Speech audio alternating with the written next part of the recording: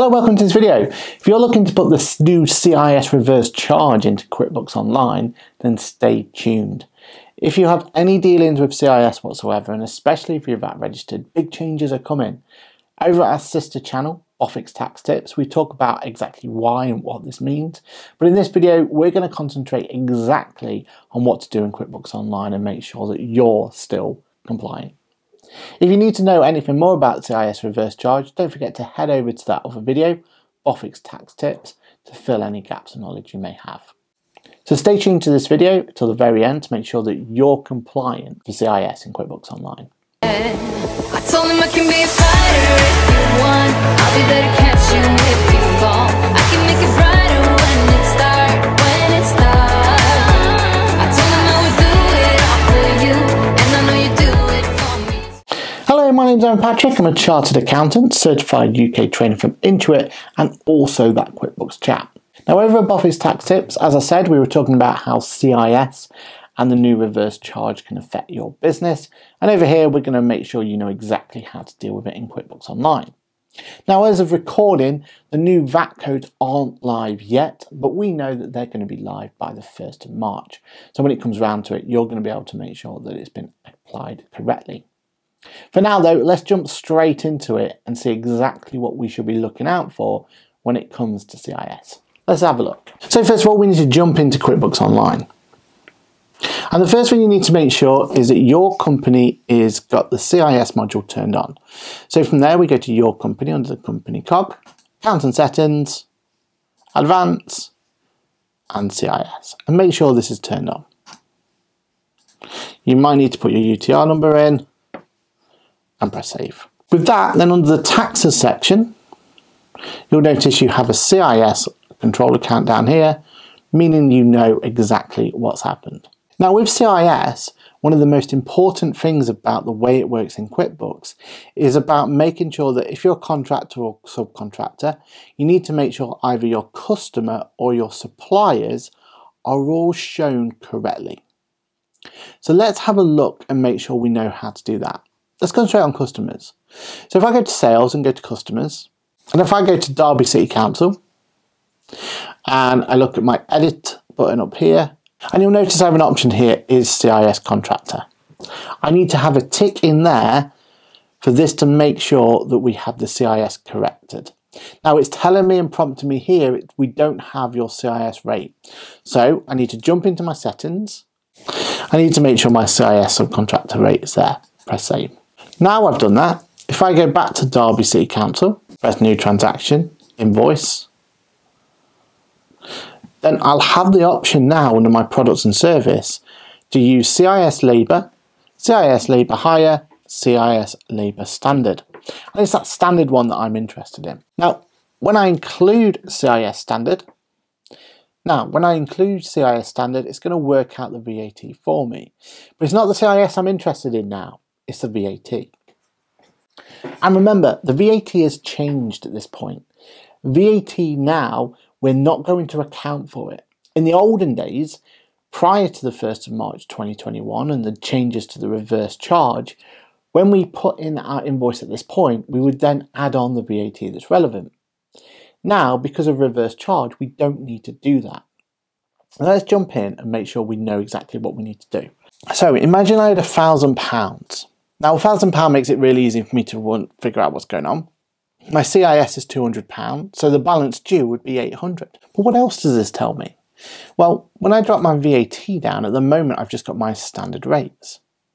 But if I use the Manage Rates button, then coming by the 1st of March 2021, we'll have an option here for our CIS. For now though, I'm going to create my own. Okay, so now I've got my £1,000 in there. But from my VAT point of view, I'm going to use this code here. 20% reverse charge CIS. And for my example, I've put the QBC element to it there. Now with that, I'm now being able to show that I have not zero VAT to be added on. Now in the final version, or when the update's live, we expect this to be showing the 20% in and then the 20% off. But for now, I'm just showing no VAT. Now how do we make sure we're compliant? Well, that's the important thing here. So we've just shown how to make sure reverse charge has been shown. What else do we need to do? Well, let's follow these steps. The first one is I would want to make sure that every time I select it, I'm getting the right VAT. So I'd jump into products and services, jump into my CIS label that I use, eat all of them if I use all of them. And I would make sure that here, the tax is selecting that new CIS amount. And that means that every time that I choose CIS income standard, it's automatically going to put the right code for me. So that would be number one. The second thing I'd be worried about though, is that I'm compliant from my invoice. So I'll go company cog, custom form styles, edit that standard, and where it says content, I'll jump into the bottom page on the footer, and on there, per the VAT and other documents element, I would put reverse charge, customer to pay VAT to HMRC. That means if I go back to that one that we've just done, and now if I print or preview, head down, reverse charge, customer to pay VAT to HMRC, reverse charge, customer to pay VAT to HMRC. That is now included on the VAT return itself, and that's what I would do to make sure that I'm compliant from an invoice point of view. Or I might even put it here. So what I do here is I print and preview, and it will say there, reverse charge, customer to pay VAT to HMRC. Now put the word in, you could put VAT, reverse charge, S55 VAT, VA94, or any of these, and they're just examples. But the most important thing is you must show all information required on the VAT invoice, make a note of the invoice to make it clear that domestic reverse charge applies, which we have done, and clearly state how much VAT is due under the reverse charge. That's great, and that's if you're the person selling those services or building that construction. But what if you're on the other end? What about if you received that invoice? How do you account for it then? Well, let's have a look. Well, first of all, from a supplier point of view, I need to make sure that whoever's selling me these things, so let's say it's Alex Marshall, I need to edit, and I need to make sure that I've ticked that is a subcontractor. From here, I can have the option to verify, I can make sure I've got all the information. But if I just press save, and I'm verified, I'm happy. What if I've just received that same expense or bill that we've just had? So let's put that in. It was the 1st of March 31. It was for £1,000. So I'm going to use that new code, RCCIS. Again, it's not officially launched yet, but it'll be there soon. And what you'll see it does is it puts the £200, but then takes the £200 straight off. Jump into VAT. Prepare return. Let's see what's happened. Well, we have £200 in the outputs and £200 in purchases. If I jump into the outputs, you can see the Alex Marshall is there, £200. And there's a 0 at the moment for the Derby City Council, for that customer. And then if I go to reclaim on purchases, you'll see the £200 there as well from Alex Marshall. And what that means, if I go back to the reports, taxes, prepare return, we have 0 VAT. And that's what we intend to see. So if you raise in the invoice, you don't have to pay any VAT over. And if you're recording that invoice, then you don't have any VAT to claim, but you need to show that that money's gone in and out again. And there we have it. Before we do that though, remember we have to make our checks. We have to make sure that whoever we're buying this off has been checked and verified to make sure that they are allowed to do that reverse charge. I would also request that they do put on that little statement that we showed from our customer and how we were going to apply for it. So showing that they have applied reverse charge.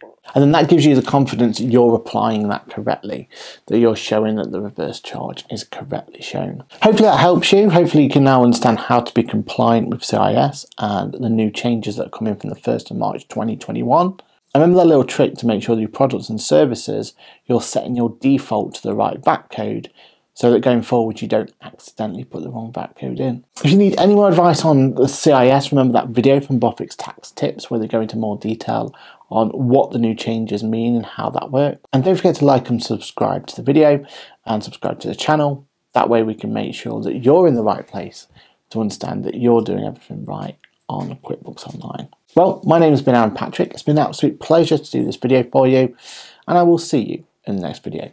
Bye for now. Might say yeah, yeah, yeah, yeah, yeah, yeah, yeah, yeah. I told him I can be a fighter if you want.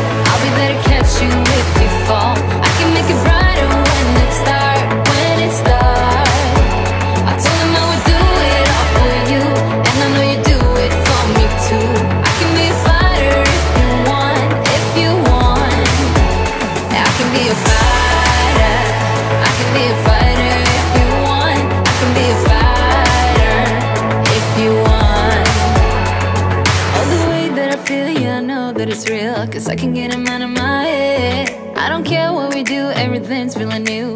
Even if we stay in bed, my heart is saying yeah, yeah, yeah, yeah, yeah. You know I want him nah, nah, nah, nah, nah. My heart is saying yeah, yeah, yeah, yeah, yeah, yeah, yeah, yeah. Hello and thank you for watching that video. What you may not know is this channel that you've watched this video from is part of a wider group. That wider group is called AppleCore Production, and the 3 channels that we have involved are as follows: Aaron Patrick the QuickBooks Chat, Boffick's Tax Tip. Finally, we have AppleCore Live in Geeky. All the links and everything are down below in the description, but it really means a lot to us if you can go and give a like to the other channels as well.